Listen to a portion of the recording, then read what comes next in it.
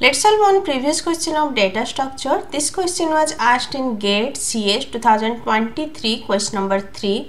Let SLLdel, that is single linked list deletion, be a function that deletes a node in a single linked list given a pointer to the node and a pointer to the head of the list. Similarly, the DLLdel, that is double linked list deletion, be another function that deletes a node in a doubly linked list given a pointer to the node and a pointer to the head of the list. Let n denotes the number of nodes in each of the linked list. Which one of the following choice true about the worst case time complexity of SLLdel and DLLdel? And 4 options are given. In case of single linked list deletion, first we need to traverse till previous node of the node.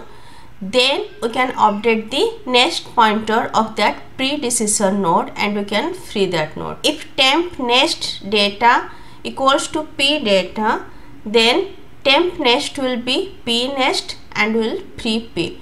Suppose this is a single linked list. Initially temp is pointing to the head of the linked list. Now it will traverse. So when it will reach here, now t is pointing to the predecessor node of p. So there are two pointers, one pointer pointing to the head of the node and another pointer pointing to the node that we want to delete. So now we can update the next pointer of t. So t next will be p next and we can free p. So in worst case, we need to traverse the whole linked list to find the predecessor node of the node which want to delete. So in worst case, running time will be order of n.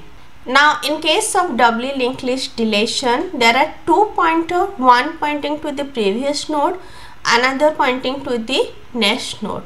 So what we can do, previous node next pointer will be the node next pointer. So p previous next will be p next, then p next previous will be p previous and we can free p.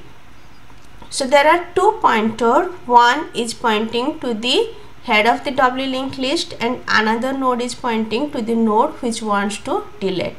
And every node is pointing to the previous node and the next node. So for deletion of p, what we can do, p previous next will be p next, then p next previous will be p previous and we can free p. As every node is pointing to the previous node and the next node, so there is no need to traverse. So running time will be order of 1. We can delete the node p at constant time. Running time is order of 1. So answer will be option D. Single linked list deletion is order of n and doubly linked list deletion is order of 1.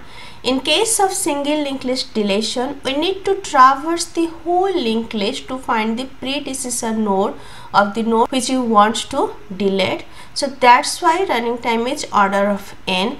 But in case of doubly linked list deletion, every node is pointing to the previous node and the next node. So we can update the previous node next pointer and next node previous pointer. So running time is order of 1. I already discussed linked list, just go through the lecture, and if this lecture is helpful for you, please like, share and subscribe. Thank you.